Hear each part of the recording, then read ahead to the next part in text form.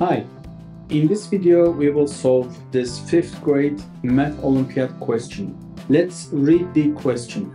In a regular hexagon, 3 diagonals were drawn as shown.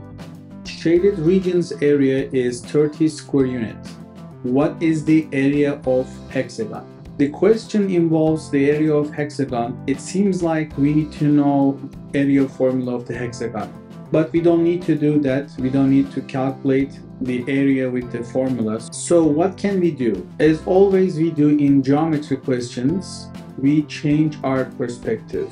Let's complete the diagonals. So we are given 3 diagonals from this corner to this corner, from parallel to it, from this corner to this corner, and from left corner to the right corner we have this diagonal. So I want to complete these diagonals. So I want to draw the missing diagonals. So I will draw diagonal from top right corner to bottom left corner and left top corner to bottom right corner.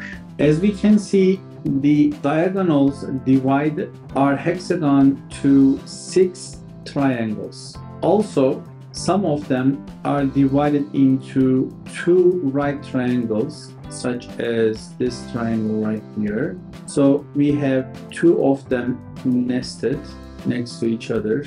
So if we count those big triangles, we will see 6 triangles next to each other. So this one is the second one, and this one here is the third one, this one is the fourth one, this one is all painted by green, 5th, and this one is the 6th one.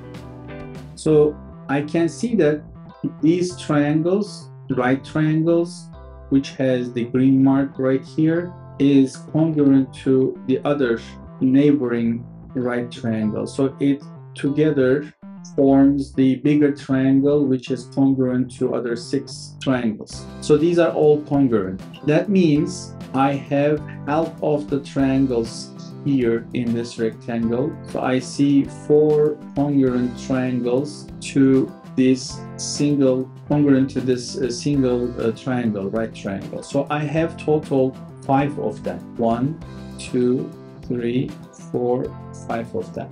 So if I have 5 same size triangles, I can call them 5 of the triangles area. I can say area of the small triangle is equivalent to 30, I know.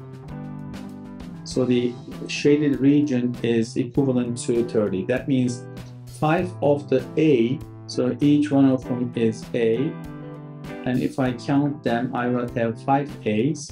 Divide each side to 5. So each triangle's area will be 6. So we're halfway done because we know how many triangles, such triangles in total shape. So we have total 12 A's in a triangle. So if I have that divide up here, so I will have 12 A's total. So if I have 12 of them, that means 12 times the A is what the question will be. So I know A is 6, 12 times 6 equals to 72 square units. So 72 is our answer to this question. I hope you enjoyed solution. Please don't forget to subscribe to our channel. If you like to receive more of these videos, you can turn notifications on. If you have another approach, another perspective to this question's solution, you can share in the comments so everyone can see and can be helpful for everyone. I will see you in the next video. Thank you for watching. Bye.